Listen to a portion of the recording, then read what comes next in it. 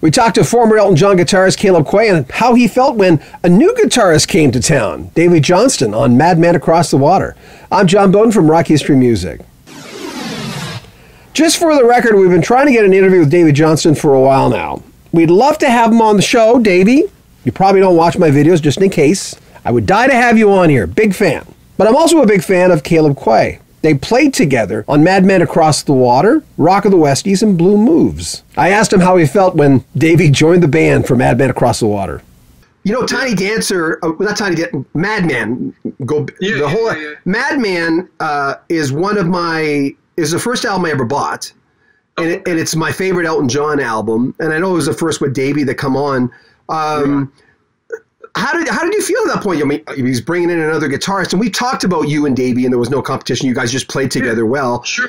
How did you feel? I mean, but you were a young man then. You didn't have the perspective you have now. No, well, yeah, I guess not. But I mean, I wasn't offended or anything like that, if that's what you mean. Yeah. I loved it because Davey came in with his mandolin and his, and the stuff that he does. So it was a perfect compliment.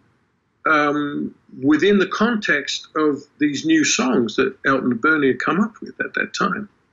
Yeah. So it was a good fit. We had a great time. Yeah. I noticed, just to go back to From Empty Sky, of course, the budget from Empty Sky to the Elton John album.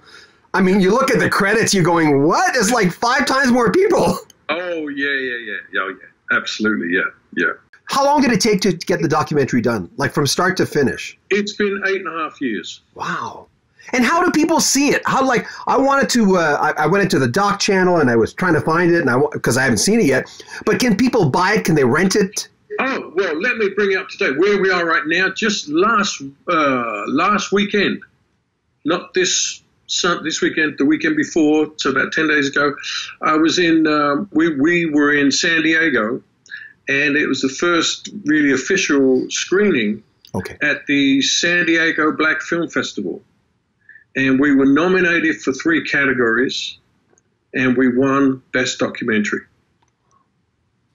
Yeah. Congratulations. So, yeah, thank you. I'm really thrilled about that. So, finally, we've got some credibility, and now we're starting to get some traction in terms of negotiating with distribution.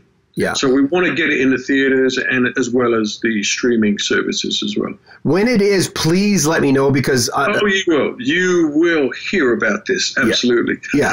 Because, I mean, it goes without saying, when you interview someone, it works for both people. I need you, and usually you have something that you want to make sure the public can see, right? I want to make it work for you, right? Yeah. So trust me, we'll get the word out as much as we can. We always do that. We'll have more from Caleb Quaye coming up next week. Make sure you comment on our videos, subscribe to our channel, and share our videos. Buy a t-shirt, help support the channel. They're beautiful t-shirts. Links in the description of this video. I'm John Beaudin from Rock History Music.